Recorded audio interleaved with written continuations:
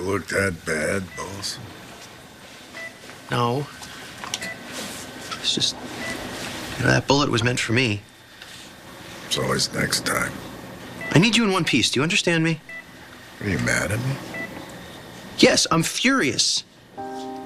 You die, and I'm lost. So I'm better off taking the bullet, okay? So next time, how about I get shot and you feel like an idiot? Deal?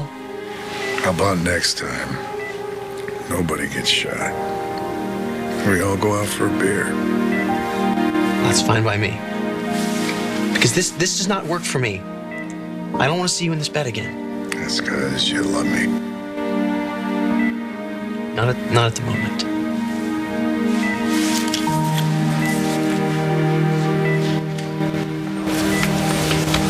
Hey, Dad. I'll see you later. Can't wait.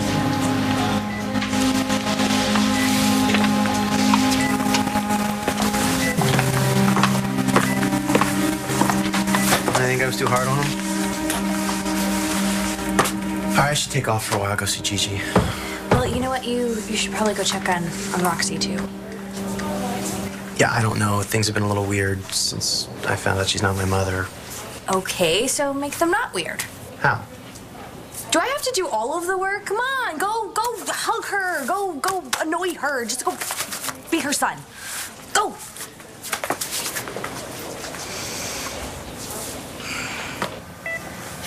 I guess it's just you and me. All right. Just because I love you, man. Okay, I'll call first. Is the seat taken?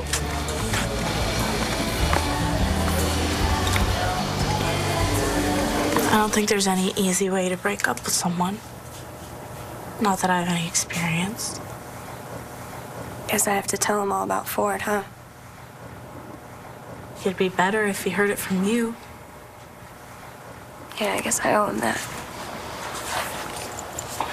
When are you gonna tell him? He's on his way home. You mean today? Yeah. Like right now? Yeah. Wait, no, you don't have to go. I definitely have to go. Oh my God, you're right. Everything's gonna change. Could have moved back to Aunt Dorian's. I didn't even think about that. Well, it wouldn't be fair for us to kick Marco out. No, of course not. I'm sure his parents will be thrilled to see the last of me. But, I can't move back to Dorian's. You need to stay somewhere.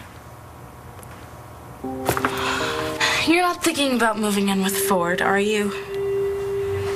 He hasn't even asked me yet. You wouldn't move in with him? Well, I moved in with Marco and you moved in with Cole. I mean, I have to do what feels right, and this feels right. I work alone.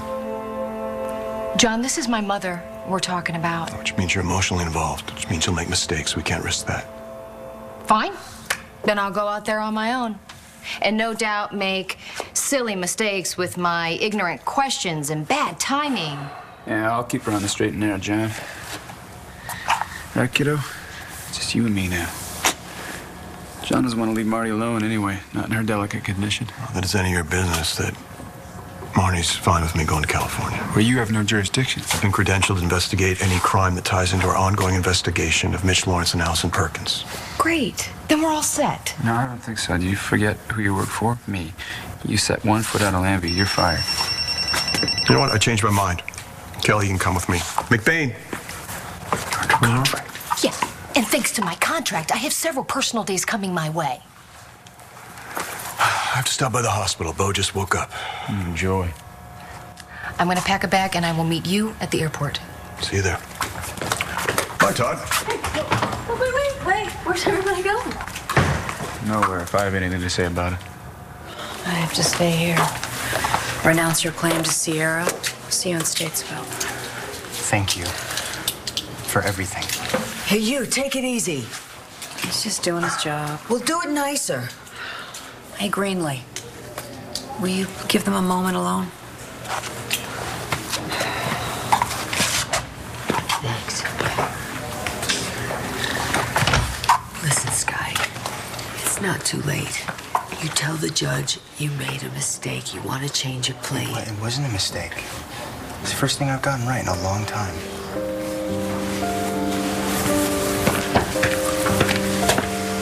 What happened? Skylar pled guilty. They're sending him to Statesville. Gigi, I'm so sorry for everything, but most of all for making you worry for Sierra, okay? And no matter what happens, I know you're gonna be a great mother to her. You are. I know it.